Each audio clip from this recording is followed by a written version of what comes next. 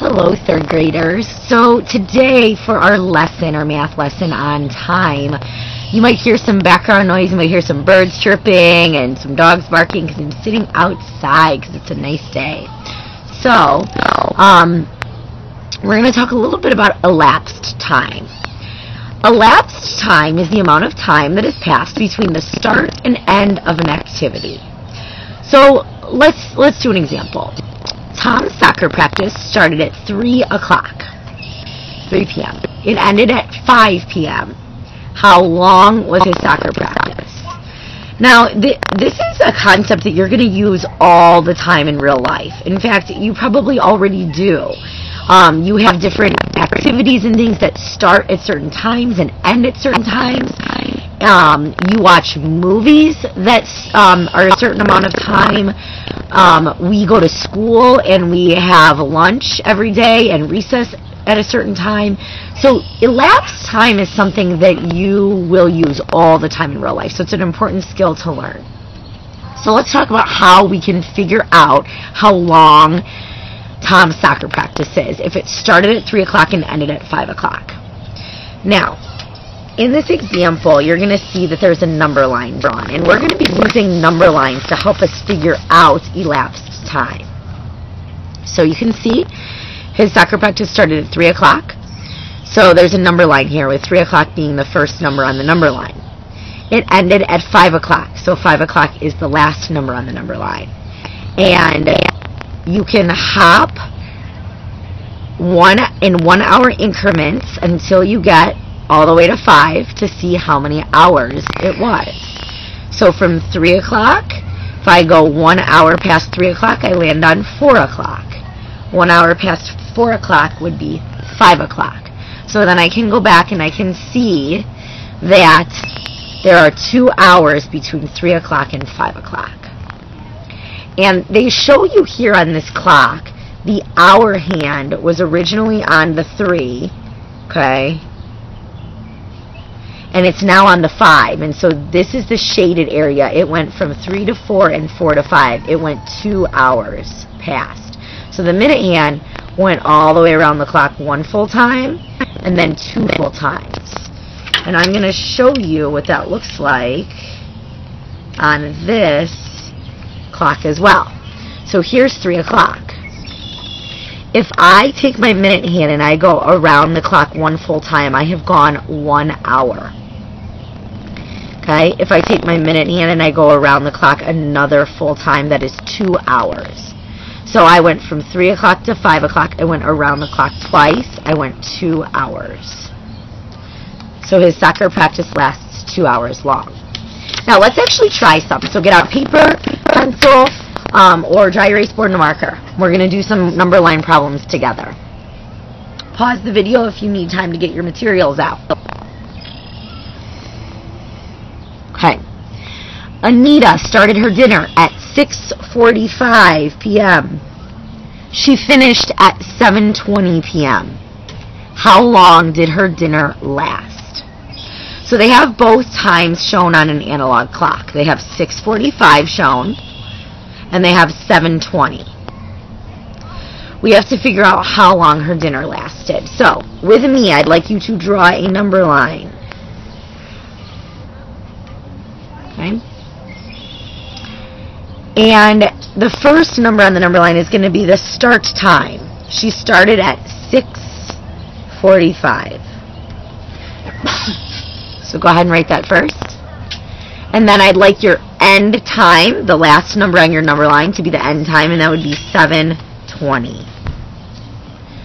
We have to figure out how much time occurred between 6:45 and 7:20. So, if I jumped in hour increments, let's think about that. If I start at 6:45 and I go a whole hour past that time, I would land on 7:45 because I'm just adding 1 hour to that. So that's not going to work because it did not take Anita a whole hour to finish her dinner. She finished her dinner before 7:45. So I want you to think about it. Here's my clock. This is 6:45. I know that this hour hand is very close to the 7. Don't let it confuse you. In order for an hour to pass, this minute hand would have to go all the way around the clock one time. Okay, it has to go 60 minutes around the clock. So since it's starting on the 9 this time, it would have to come all the way back to the 9. That would be 7:45. So she did not spend a whole hour eating dinner. So we're going to move up in 10-minute increments to make this a little bit easier. Actually, you know what? No, we're going to do 5-minute increments. That's going to make this even easier. So if I go from 6:45 and I go 5 more minutes, okay, that's one jump of 5 minutes. I would land on 6:50, okay, because that's 5 minutes. So go ahead and do that. Let's do the next one. If I go from 6:50 and I go 5 more minutes, I'm just going to put a 5 because I know I'm going by minutes. It would be 6:55. And you can easily see 5 minutes would be 6:55. I'm going to keep going in 5-minute increments until I get to 7:20. So now I'm going to go 5 more minutes, and I'm going to land on 7 o'clock. 5 more minutes, and I'm going to land on 7:05. 5 more minutes, 7:10. 5 more minutes, 7:15. And now, I didn't quite judge how much space I would need, so obviously my 7:20 could be much closer to make a 5-minute jump. So I'm actually just going to move it over here to 7:20. So 5 more minutes would be 7:20, and I can stop here because that's my end time. I'm done. So now I have to see how many minutes she actually spent eating dinner. And I do apologize. Somebody is blowing some leaves near our house, and it's a lot louder than I was expecting. So I'm going to speak up loudly, and I'm going to really hope that that doesn't distract you. So I apologize, boys and girls. So let's count all of our 5 minutes. 5, 10, 15, 20, 25, 30, 35. So her dinner lasted 35 minutes. Okay, and I can see it on a clock as well. Here's 6:45. I'm going to keep going until I get to 7:20, and I'm going to see how long that is. 5 minutes, 10 minutes, 15, 20, 25, 30, 35. It's now 7:20, and I've gone 35 minutes around my clock. Okay, let's try another one. So paper, pencil, or marker, and board, and let's look at this next one together. I'm going to ask you to try some of this without me, and we're going to see how well you do. A train leaves Cleveland at 7:30 a.m. It arrives in Cincinnati at 11:45 a.m. How long is the trip? So, number line. I like to make my number lines nice and long just so that I know for sure that I have enough space. My start time, the time that the train left, is 7:30. So I'm going to write that down as my start time. Okay? It arrived in Cincinnati at 11:45, so I'm going to put that all the way at the end. I need to figure out how much time there is between 7:30 and 11:45. So, let's think about this together. Do you think that we can hop in hour increments? Meaning, is there at least 1 hour between 7:30 and 11:45? Hopefully you said yes. There is more than 1 hour between 7:30 and 11:45. So I'm going to hop up in hour increments until I can no longer do that, because I want to hop up on my number line in the largest increments that I can. Because if I tried to just do like 5-minute increments from 7:30 to 11:45, I would have so many 5-minute increments, it would take forever. So let's try. Let's start at 7:30. And if I jump 1 hour past 7:30, I want you to think about what time it would be 1 hour later, and write that down.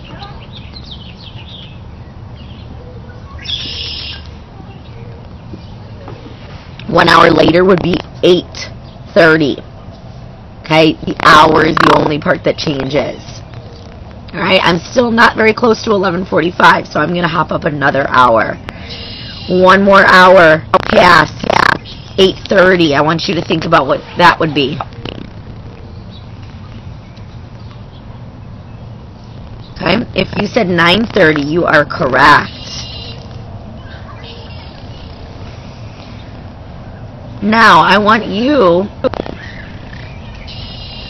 to see how many more times you can hop forward a full hour. See how many more hours you can hop forward before you have to stop.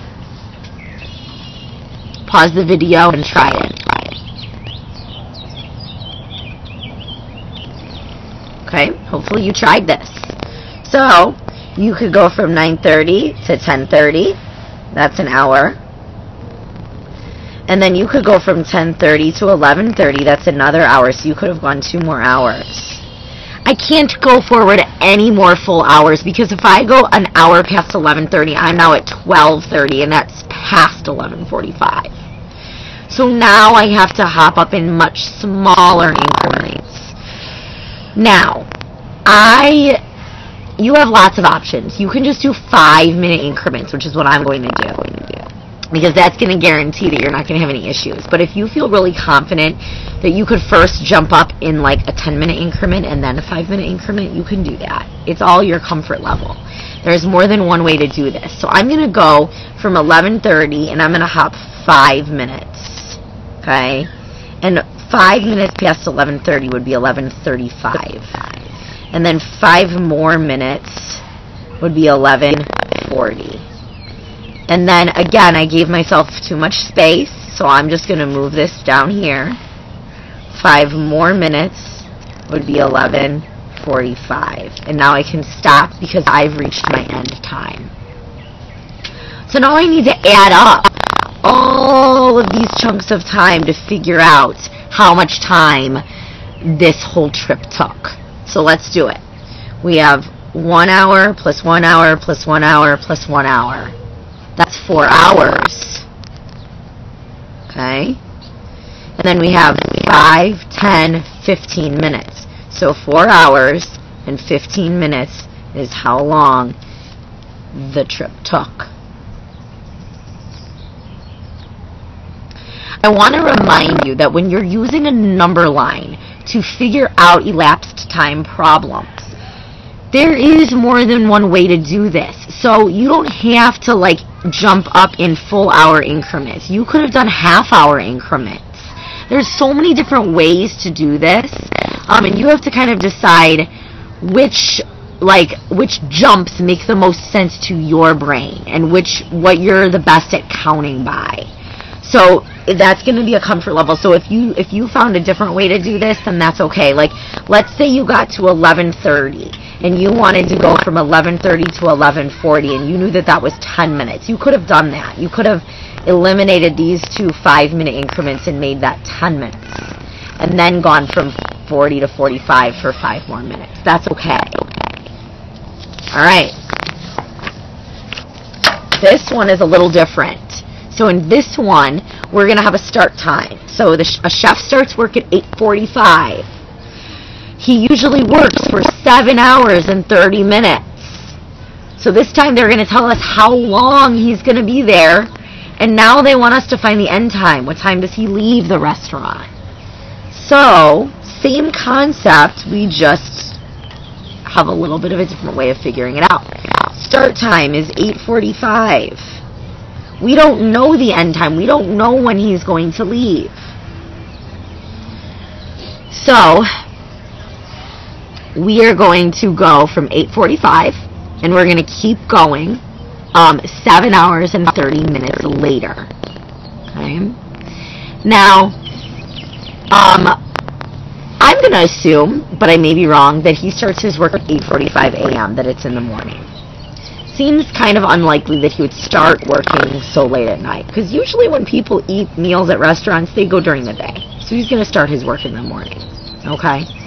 Now, 7 hours and 30 minutes, we have to jump from 8:45 and do 7 hours and 30 minutes after that. So let's jump in 1 hour increments. So we're going to go from 8:45, and then we're going to go 1 hour. and that would be 9:45. Now we're going to jump another hour to get to 10:45. And I'm going to keep doing that until I've gone 7 hours. But here's where it gets tricky. Okay, after I have jumped up 1, 2, 3, 4 hours, I'm at 12:45. I still have 3 more hours to jump. But think about what 1 hour after 12:45 is. It's not 13:45. There is no 13 on the clock. So 1 hour after 12:45 is 1:45. That's the hour that comes after 12:45. Okay? I've gone 1, 2, 3, 4, 5. I need to jump 2 more hours. 1, 2. Okay, so now 2:45 and now 3:45. Okay, now I have to remember that he didn't just work for 7 hours. He worked for 7 hours and 30 minutes. So I have to add another 30 minutes onto that. So, I actually should have made this a little bit longer this time so that I had more space. So I'm going to extend my number line. And there are several ways I can do this.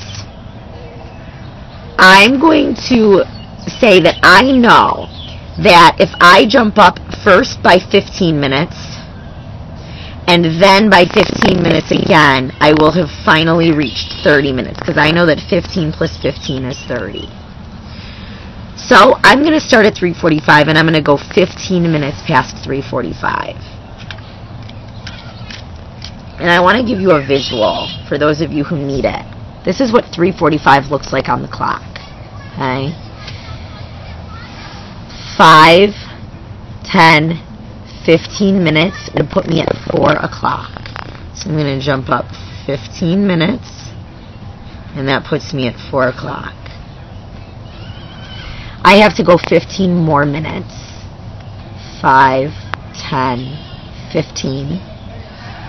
And that puts me at 4:15. So now, I know, I have to double check though, that I have gone 7 hours and 30 minutes. Let's make sure. 1, 2, 3, 4, 5, 6, 7 hours. 15 minutes and 15 minutes make 30 minutes. So I've now gone 7 hours and 30 minutes. So the chef leaves the restaurant at 4:15. And it's actually probably going to be 4:15 p.m. because if you started in the a.m., once you hit past 12 o'clock, it turns to p.m. That's just a little side note for you. So I'm going to say he leaves the restaurant at 4:15. That one was a challenge. Okay. Now, I'm going to give you one, and I'm going to ask you to pause the video. I want you to try to solve it, and then I want you to check your work with mine. I'm going to get you started by drawing the number line. Devin started reading a book at 2:35 p.m., so that's going to be your first number. She took 3 hours and 10 minutes to finish the book. What time did she finish reading the book? We don't know what time she finished reading. We have to figure that out. So we have to jump forward 3 hours and 10 minutes past 2:35. Go ahead and try it. Pause the video, please. And then we will review our work together. If you did not pause first to solve the problem, please do that now because I am about to review the answer with you. Okay, so we started at 2:35. We're going to go 3 hours first. So 1 hour, 2 hours, 3 hours. 2:35. 1 hour later is 3:35. 1 hour later is 4:35. And then the third hour is 5:35. Now, I just have to go 10 more minutes past 5:35. So now I'm looking at my minutes. So I'm at 35 minutes. And if I add 10 minutes to 35 minutes, I then get to 45 minutes. And you can easily see that on a clock as well. So here's 5:35. Okay, that hour hand is a little bit past the 5. It's getting closer to 6 o'clock, but it's not there yet. Okay, it's on the 7, which shows 35 minutes past 5. I'm going to go 10 more minutes. 5, 10. And I'm now going to be at 5:45. So she finished reading her book at 5:45.